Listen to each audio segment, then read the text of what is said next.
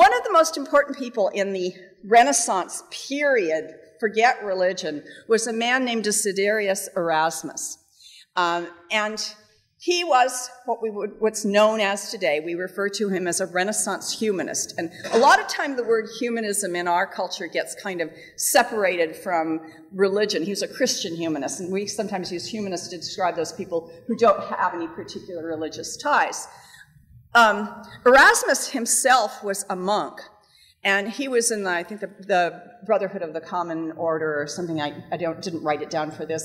But he was impressed, or he was very unhappy with the way that things were going in the monasteries. And the reason he was is that people were not living a moral life. The monasteries were copying Bibles, doing all of the things that the monks had done. They were raising food. They were functioning as communities. But from Erasmus's point of view, that most of the monastic communities didn't follow what he would call biblical piety. And that I think that what he's working with there is probably Sermon on the Mount, certainly the Ten Commandments. He's saying the Bible should be a source for learning a way to live, not simply an authoritative text. And he himself, in looking at this, decided it was very important to come up with a translation of the Bible that would help people understand it. Now, he's not going vernacular, so he's not trying to get it in the common people's language. But he also felt that the church had to have an authoritative text.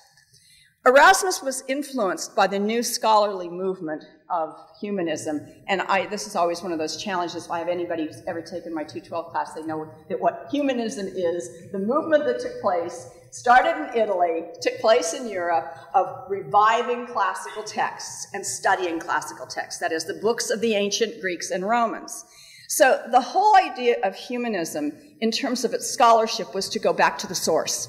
It's always the notion that if you go back far enough, you're going to get to a more accurate and more real source.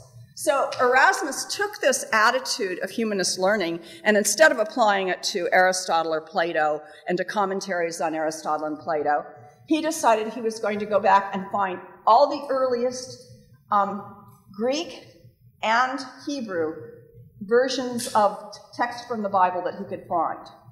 And what he did then, which is a very strange thing, is he collated those and produced a Greek New Testament that he compared, and on one page, and that's what I love about this, on one side was the Greek New Testament, and you can see the Greek letters over there, and the other side was the Latin. It was the Vulgate, but it was Latin. But what he's doing that's different is he's going back to the original. He got rid of Moses' horns. Okay, so, and I think Erasmus was extremely influential, partially because of this, but also because he was so respected across Europe in humanist circles. He was invited to England, and he became the Lady Margaret Professor of Greek at Cambridge. And remember, nobody had been studying Greek since the ancient world in Western Christianity.